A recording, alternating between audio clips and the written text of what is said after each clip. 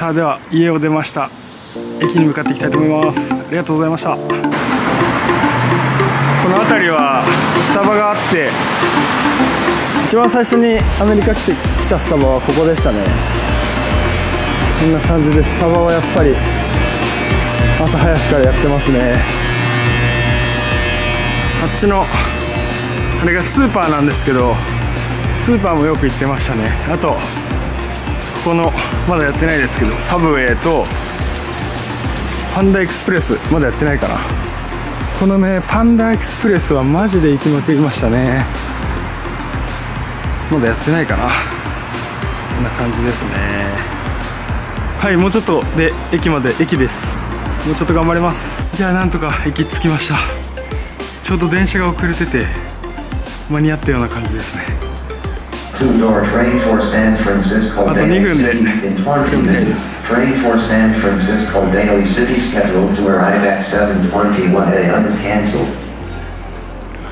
んな感じですね、駅は。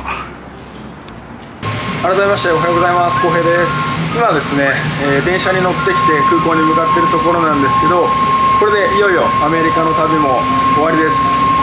今ですね、電車に乗ってた途中で雨が降ってきて、外はですね少し明るくなってきたんですけど、こんな感じになってます。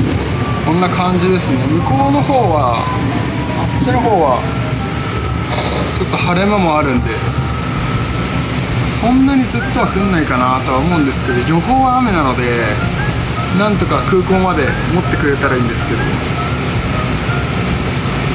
ちょっと明るくなってきましたね。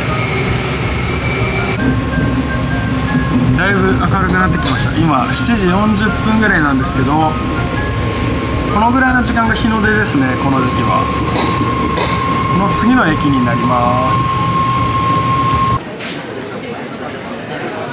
ということで空港に到着しました。こんな感じになってます。いや、いよいよ帰国ですね。今バッグも預けてきたので、あとは飛行機に乗るだけです。この空港はサンノゼの空港なんですけど、小さい空港で、日本語だとサンノゼ合ってるか、こっちの人はサンホゼって言ってますね。このサンノゼ空港はなんかね、11個の航空会社しか運航してなくて、だから小さい空港なので迷うことはないかなと思います。で、ターミナル A と B があるんですけど、ジップエアはターミナル B になります。ターミナル B は4つしかないので、結構比較的分かりやすいかなと思います。中になんかレストランとか多分そんなに大きくはないかなと思うんですけど、あるみたいなので、ちょっとそっちも行ってみようかなと思います。最後この光景も見納めですね。また雨が降ってきましたね。マジで雨多かったな。中に入るとここがチェックインカウンターですね。そんなに混んではないですね。そしてここから上に行くと搭乗ゲートがあるみたいです。2階はこんな感じになってました。向こうがセキュリティチェックですね。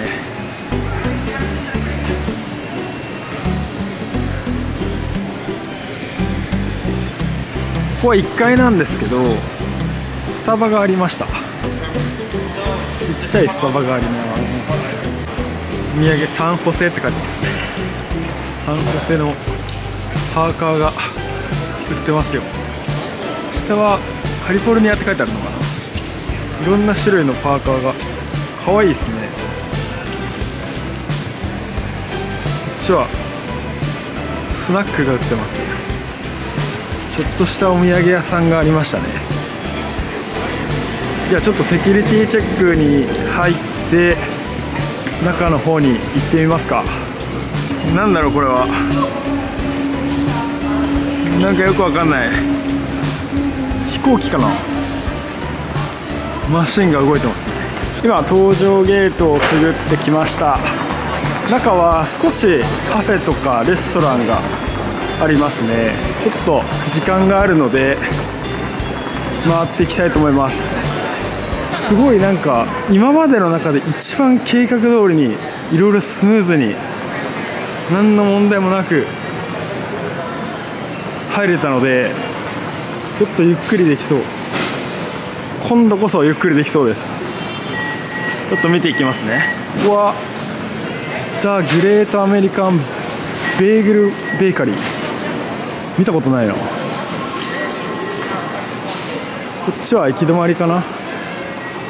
でこの反対側がずっとあるので、ちょっとこっちにもう一回戻っていきたいと思います。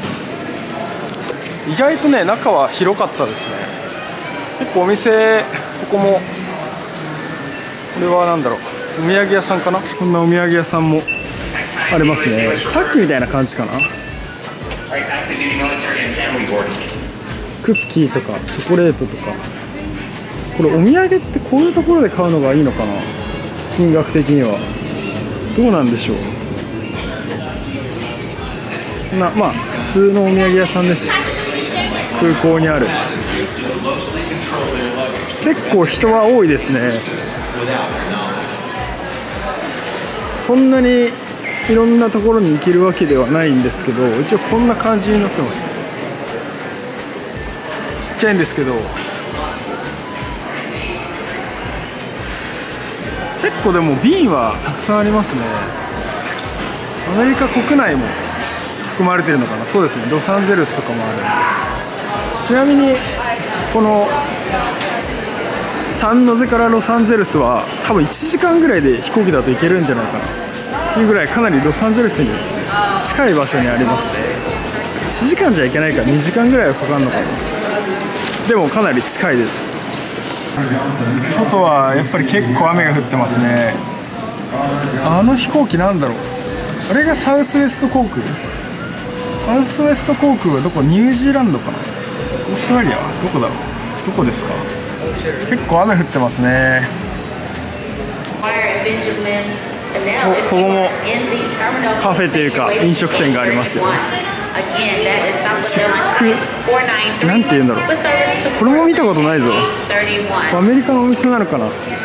あともうこれはおなじみの、おなじみではないか、ピーツコーヒー&ティー。スタバにすごい似てる雰囲気でしたね。ここもお土産屋さんですね。ハンソンブックセラーズ。さっきと似てるな。ここは両方お店がある。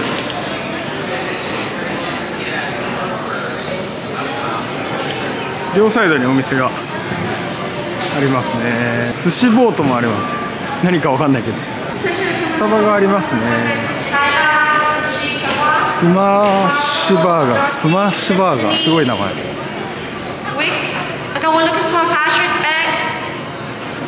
うなまし。ここで飲食店は終わりかな。でもここもさっきと同じ名前ですね。結構ね、思ってたより中は広いかもしれない。これがターミナル B なんですけど、ターミナル A もあるので、ターミナル A の方が便が多かった気がするので、もしかしたらターミナル A はもっと広いかもしれないですね。あ、まだお店ありますね。リップクルー、読み方がちょっと違うかもしれないけど、アパレルが南国系のアパレルかな。ちょっと見てみようかな。なんかすごいおしゃれじゃないですか。ビラボンみたいだな。これいいですね。サーフウェア。めちゃめちゃ良くないですかこれ。めっちゃいい感じのアパレルがありましたよ。リップクルー、これ日本にもあるのかな。こんなお店がありました。こっちはメンズかな。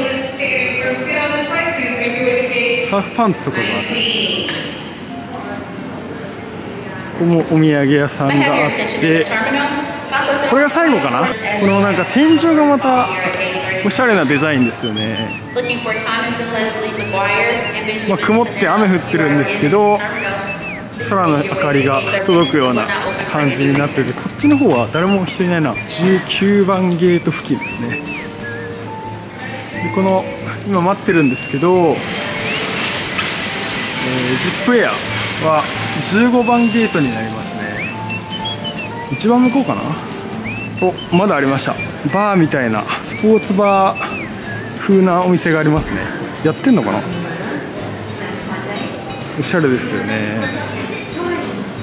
あ、違う、これここが18番ゲートで1から18って1まで、そうですよね。それは1から始まってるから、まだまだ向こう奥があるんだ。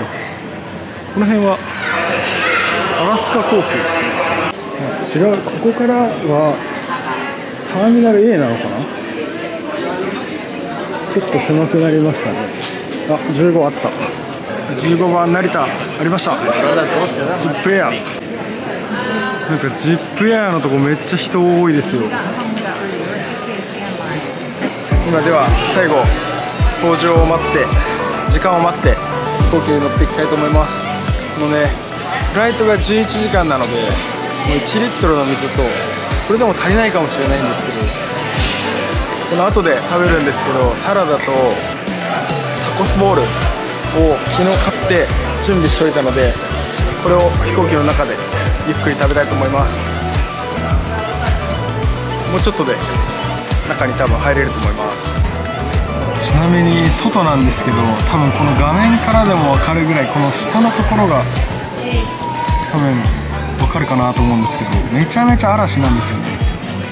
飛行機飛べんのかな。では早速飛行機に乗っていきたいと思います。めっちゃ雨降ってます。東京に向かっていきます。